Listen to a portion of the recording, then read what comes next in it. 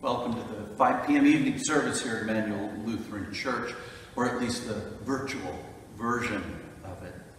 We begin tonight in the name of the Father, and the Son, and of the Holy Spirit. Amen. As we gather together in worship, we always like to begin by recognizing who we are before God and what He has made us through the cross. We do so through our confession and absolution. If we say we have no sin, we deceive ourselves, and the truth is not in us. Join me, if you will. But if we confess our sins, God, who is faithful and just, will forgive our sins and cleanse us from all unrighteousness. So let us then confess our sins to God our Father.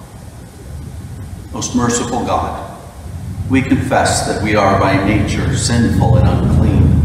We have sinned against you in thought and word and deed, by what we have done and by what we have left undone. We have not loved you with our whole heart, and we have not loved our neighbors as ourselves. We justly deserve your present and eternal punishment. For the sake of your Son, Jesus Christ, have mercy on us, forgive us, renew us, and lead us, so that we may delight in your will and walk in your ways to the glory of your holy name. Amen. Almighty God, in his mercy, has given his Son to die for you, and for his sake forgives you all of your sins. As a called and ordained servant of Christ, and by his authority, I therefore forgive you all of your sins, in the name of the Father, and of the Son, and of the Holy Spirit. Amen. Our scripture reading this evening comes from the New Testament book of Romans, the 5th chapter, beginning in verse 6. For while we were still weak at the right time, Christ died for the ungodly. For one will scarcely die for a righteous person, though perhaps for a good person one would dare even die. But God shows his love for us, in that while we were still sinners, Christ died for us. Since therefore we have now been justified by his blood, much more shall we be saved by him from the wrath of God. For if while we were enemies we were reconciled to God by the death of his Son, how much more, now that we are reconciled, shall we be saved by his life? More than that, we also rejoice in God through our Lord Jesus Christ, through whom we now have received reconciliation. Therefore, just as sin came into the world through one man, and death through sin, and so death spread to all men because all sinned. For sin indeed was in the world before the law was given, but sin is not counted where there is no law. Yet death reigned from Adam to Moses, even over those whose sinning was not like the transgression of Adam, who was a type of the one to come. But the free gift is not like the trespass. For if many died through one man's trespass, much more have the grace of God and the free gift by grace of that one man, Jesus Christ, abounded for many. This is the word of the Lord. After reading the scripture, we share together a common confession of faith. This evening we'll be using the Apostles' Creed. I believe in God the Father Almighty, maker of heaven and earth, and in Jesus Christ, his only Son, our Lord, who was conceived by the Holy Spirit, born of the Virgin Mary, suffered under Pontius Pilate, was crucified, died, and was buried. He descended into hell. The third day he rose again from the dead. He ascended into heaven and sits at the right hand of God the Father Almighty. From thence he will come to judge the living and the dead. I believe in the Holy Spirit, the Holy Christian Church, the communion of saints, the forgiveness of sins, the resurrection of the body, and the life everlasting. Amen. The message this evening is going to come from our reading in the book of Romans in the 5th chapter. I want to spend just a little time in this text, kind of probably an under-read text. It deals with some rather deep theological ideas. But if you'd like to get out a Bible, you can follow along in your own Bible. I'm reading from the English Standard Version, but feel free to use whatever version you'd like. But I'd like to begin by focusing on the 11th verse this evening. The 11th verse of Romans 5. And one word to be specific, the word rejoice. Rejoice. Verse 11 of Romans 5 tells us this. More than that, we also rejoice in God through our Lord Jesus Christ, through whom we have now received reconciliation. We also rejoice. This word in the ancient Greek, the original text, kochemai, is often translated in the rest of the New Testament as to boast or to have confidence. But here, in the book of Romans, specifically the 5th chapter, all 3 times it occurs. In the English Standard Version, the King James Version, and others, the word is translated rejoice.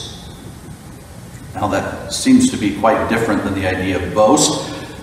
So I thought it would be important just to focus for a minute on the word itself, because rejoicing is a pretty darn important concept. It's something we'd like to have a lot more of, at least I would.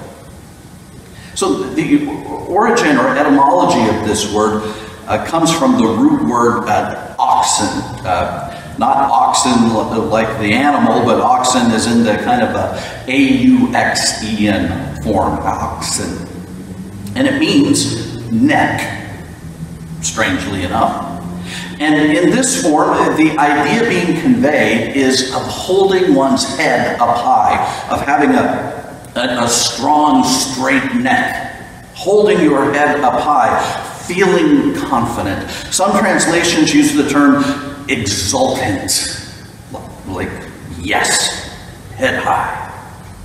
Jewish scholars who translated the Old Testament into Greek, which we call the Septuagint, it was written about 200 to 300 years BC, they use this word to translate the Hebrew, or the Old Testament original language, in terms of joyous exultation, such as we find in Psalm 5:11. But let all who take refuge in you be glad, let them ever sing for joy. The same word here is used. Another way of expressing this idea is the idea of boastful exuberance. Now, I bet all of us can remember a time when we felt this way. That kind of jump in the air, just scored the winning goal feeling. That sense of happiness and pride and enthusiasm all mixed together. Those times when we just go, yes, and we're just yes. Just all those wonderful emotions all melded to where our heads are high, we're rejoicing. This is not just the temporary sensual pleasures we get from a good meal or some extravagant purchase. This isn't pleasure. This is a continuing sense of joy. A continuing sense of joy that often defies the circumstances around us. The mountain climber that reaches the peak is exhausted, is hungry, is cold, is feeling half dead, but when they get to the top of that mountain, yes, exuberance, rejoicing. This is an important idea. I'll bet you, like me, would like a little bit more of this, a lot more feeling like this. Now, on the surface, it seems odd that the writer of Romans 5 would use such a phrase, considering all the suffering and persecution the followers of Christ experienced during this time. I mean, the Roman Empire just had its, to use a current idiom, had its foot on the neck of the Christian church. Christians were treated terribly by Romans and others of the day. And while it's hard to compare our sufferings to that of the early church, we too have our problems. Especially in these past few months, we've had pandemic, riots, political, social, and racial turmoil, just Society seems to be angry everywhere you look. There's unemployment. We're in a world that seems to be increasingly hostile, not only to the Christian faith, but just to each other. And this isn't even considering the challenges of everyday life. Just getting by. For many of us, moments of exultant joy, especially recently, they're few and far between. We'd really like some more. In this past month, I'll admit for myself, trying to do my own work while trying to help 3 teenagers get through their final weeks of quarantine school, which has been extremely challenging, while at the same time my wife is finishing her final semester of quarantine law school, things would at times just get really stressful. My patience would get really thin. And if I stubbed my toe or some little thing happened, it'd often just send me over the edge, and I would just walk away grumbling and muttering and just, ugh. The opposite of exultant joy. In fact, it was amusing. The other night, Pastor Organist at the council meeting was sharing how he had been saving up money, he and Mary, to purchase a shed or have a shed built for all of his books when he retires. Because if you know Pastor Organist, he's got an amazing library. And he's working on the idea of having a place to store a lot of those books so they don't fill up the house. And while he said that, I was thinking to myself, hey, I want a shed. Not for any books, but for me. I just would like a place to run and hide sometimes. Things are stressful. I can't remember the last time I had one of these jump in the air, head held high feelings of joy. How about you? So why the problem? Why aren't we rejoicing more? Is it merely the result of difficult times? How can we have more of this rejoicing in our life? Is it possible that this word, this feeling described to us in Romans 5, this exultant joy, this rejoicing, this jump in the air, excited feeling, is it possible we can have this on a more regular basis? Could this be something that's much more common in our lives than it is now? Well, let's go back to the text. Go back to verse 11. We also rejoice in God through our Lord Jesus Christ. In that simple text, in that simple verse, the answer is laid out very clearly in a few very simple words. Here it is. How do we rejoice? In and through Jesus Christ. That's it. How do we become people that are known for having a common attitude of jump in the air, head held high, exultant joy? In and through Christ. What does that mean? Why is it important? Because what it's saying is that Jesus Christ is both the source and the means of a life of rejoicing. Rejoicing is in him and through him. Where do we find every ingredient for joy? In Christ. How do we acquire and turn those ingredients into joy? Through Christ. Everything required for joy, for rejoicing, is Christ. All there. So what's the problem? It sounds so easy. I mean, it sounds like we have nothing to do. But let's dig further into our text. And I think what we'll find is 2 very important human tendencies that are really getting in the way of our lives being known for exultant joy, for getting in the way of us having this feeling or this state of being in a more common way. And the first barrier that our text seems to point out, the first barrier to rejoicing, seems to be that human beings, all of us, continually overestimate our own abilities to bring ourselves joy. We overestimate our abilities to bring ourselves joy. You know, Ancient Greek philosophers, many of them, such as Aristotle, referred to the idea of this state of continuing joy as something called eudaimonia. And it was kind of the idea of a happy life, a good life. And they considered this to be the highest good, as it was the only thing in the human life that was an end in and of itself, and not a means to an end. I mean, you may like a good meal, but you like a good meal because it fulfills another need. It makes you happy. You may love to sail, as I do, but you love to sail because it fulfills another need. It makes you happy. And philosophers like Aristotle rightly noticed that the only thing in the human life that's an end in and of itself is happiness.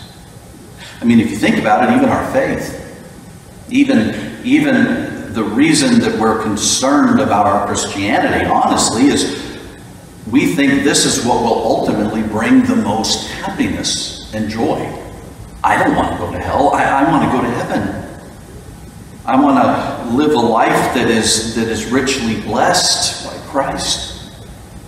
I want to spend eternity in the perfect arms of God. Why? I think that's what's going to make me filled with joy, with happiness. Hell sounds miserable. I don't even like it when it's hot in the house. But these Greek philosophers also believed that human beings could achieve this state by their own efforts and abilities. And for 2,000 years, philosophers have been debating how we can do this. And it's long been determined by the secular world that human wisdom is the key. Human wisdom, if applied correctly, will bring us this eudaimonia, this state of joy. How's that been working? 2,000 years later, the human mind has failed to make this happen. So what does God say about it? What does God say about human beings in light of this goal of rejoicing, happiness? Well, if we look through each verse of Romans 5, 6 through 11, I want you to notice the terms used to describe the condition of all human beings. Of all the human beings that people like Aristotle were believing with confidence had the ability to find this joy, this rejoicing in and of themselves. What does our text say who we are as humans? Well, if we look at verse 6 of our text, it says we are weak and ungodly. If we look at verse 8 of our text, it says we're sinners. If we look at verse 9, it says we're under the wrath of God. If we look at verse 10, it says we are enemies of God. If we look at verse 12, it says we're dead. Now, according to God, how capable are human beings of achieving a state of joy? If we are weak, ungodly sinners under the wrath of God, enemies of God, and dead. If it's up to us, there's no hope. I mean, these texts don't even mention things like pandemics and riots. It's also interesting, maybe a little frightening, that verses 12 through 14 make it clear that our problem is not just a falling short of the ideal, not just a failure to live up to our potential. We are told that failure is in our very blood. Since the fall of Adam, our very nature is death. From the point of Adam's fall, every human being was corrupted. In verse 13, we're told that sin was in the world even before the law was given. Think about that for a moment. God is telling us that we were still sinners even when there were no rules to break. Think about the time of Noah and the flood, when all the world was declared unrighteous to the point of being destroyed. What rules were they breaking? God had not even given the law yet. In other words, we're not bad just because we break rules. We are just bad, period.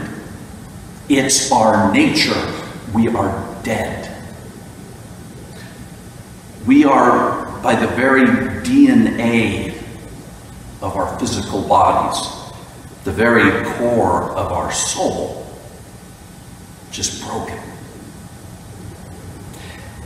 So all these people that are expecting to find the ingredients for joy inside here, in this mind, in this heart, in this soul, according to God, it's hopeless. Where are you going to find that?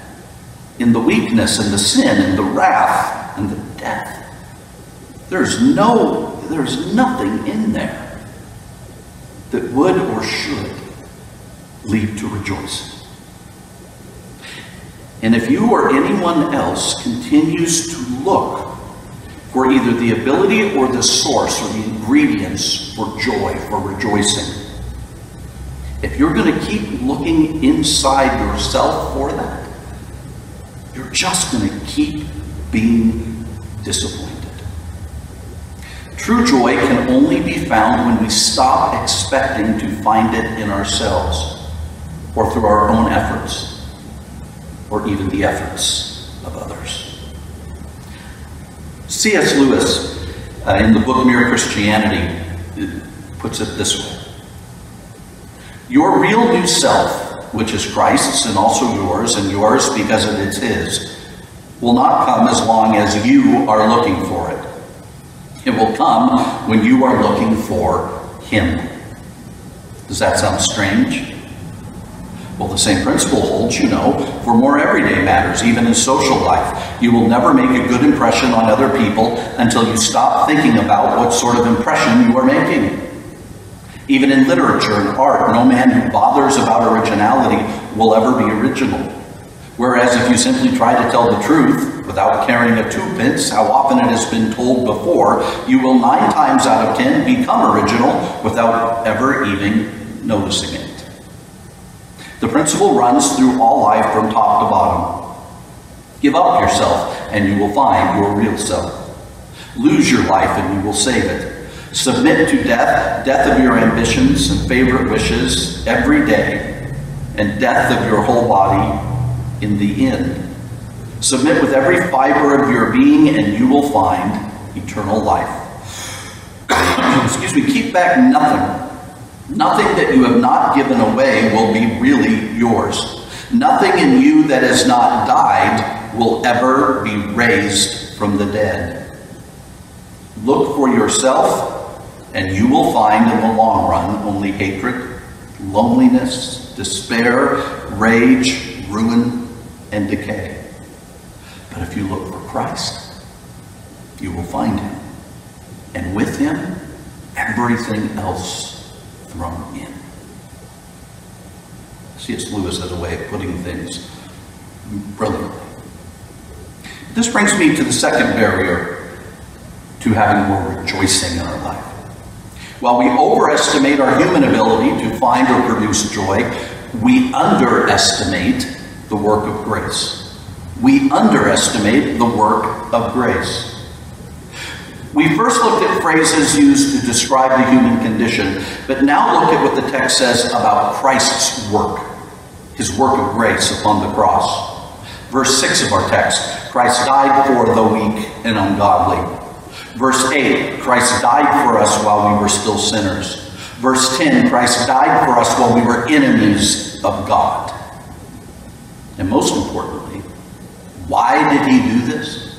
Why did he give his life? Verse 8, because he loved us. Because he loved us. Now, we toss this phrase around a lot as Christians. We talk about love, and even the secular world, love. We love to throw around the word love. But I don't think we generally perceive this idea the way the Bible is communicating. This is not reasonable love we're talking about here. The love of Christ, as described by this and every text of the New Testament, would likely far better be described as being in love rather than just love. There is a big difference between being in love and love. We use the word love in a lot of ways. We say we love our family. We, or at least I, also say we love pizza, maybe a good movie. Maybe it's a hobby or some activity. And all of these types of love have some sort of reason or rational basis. We can explain why we love that person or that thing. We can give a reason, we can give an explanation. Oh, well, this is why I love this or them. It sounds very rational. But when you are in love, that's not easy to explain. In fact, try explaining what being in love is like to a 5-year-old. Until they experience, they'll have no idea. It's very difficult to explain being in love. Being in love just seems to happen in us and to us. At times it can become even overwhelming. It seems so out of our control. It's like some alien force has overtaken yours or someone else's heart and mind. When we talk about the human experience of being in love, we're not talking about a whole lot of rational, logical thinking, especially when we're young. Remember being a teenager and being in love? My goodness, I made some really bad decisions because of being in love. Ever try to make yourself fall in love with someone? Did your parents or friends ever tell you why you shouldn't be in love with this person or that person and give you a list of rational reasons why being in love with this or that person was foolish? Ever try to make yourself fall in love with someone? More importantly, have you ever tried to make someone else fall in love with you? How well does that work? You think back to especially younger years. Think of those people that you wanted so badly to be in love with you, and they just weren't. There was nothing you could do. You had no ability to change that. When it happens that someone falls in love with you, all you can do is be present, receive it, and return it. The phrase "in love" conveys a very different picture than just the word love. There's an author named David Redding. He puts it this way in kind of a very common vernacular. And he says, God is crazy about you. The expense to which he has gone isn't reasonable. The cross was not a very dignified ransom, to say the least. It was a splurge of love and glory lavishly spent on you and me. While we were yet sinners, Christ died for the ungodly. Jesus Christ is in love with you.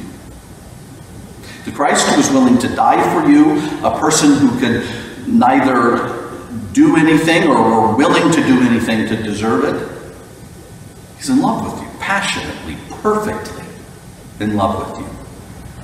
He even goes so far to refer to us, his people, in several places of the New Testament as his bride. And I think that phrasing is very intentional. He's saying we are not just talking about some sort of intellectual love or enjoyment. We are talking about in love. That our Lord Jesus Christ is passionately in love with you. That's why it has nothing to do with your ability, your efforts, or even your condition. So are you tired of living with your head hung low? You like me? Want a lot more of that feeling of having your head held high? That jump in the air joy that seems to have been missing for quite a while? Well, stop looking for it in yourself. Stop trying and failing to do for yourself what Christ is so passionately doing for you. In fact, what he already did. Stop underestimating the work of Christ and of grace. Stop putting these artificial limits on what he can and will do to bring you joy. He is the only source and the only means of that incredible idea, that incredible experience of jump in the air, joy, that feeling of yes, it's good. Whatever you've collected in your heart and mind and soul, all the answers that you think will bring you joy, let them go. Let them die. And then refill with his presence. His presence in his word, his presence in your baptism, his presence in the Lord's Supper. And as you continue to receive, you will continue to grow in joy. Not because of what you do, not even because of what you could do, but because of what Christ has done. In Revelation 19, verse 6, we're told, hallelujah, the Lord God, the Almighty reigns. Let us rejoice and exult and give him the glory, for the marriage of the Lamb has come. The bad news, we have nothing that is truly going to bring us rejoicing. We have none of the ingredients. We have no ability. The good news, everything required for us to have that jump in the air joy has already been done on the cross, and it's freely given to all who want it. The problem, it sounds too good to be true.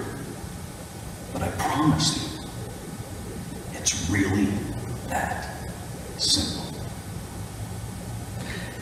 May the Lord bless you and keep you. May the Lord make his face shine upon you and be gracious to you. May the Lord look upon you with favor and give you peace. Go in this peace. In the name of the Father, and of the Son, and of the Holy Spirit.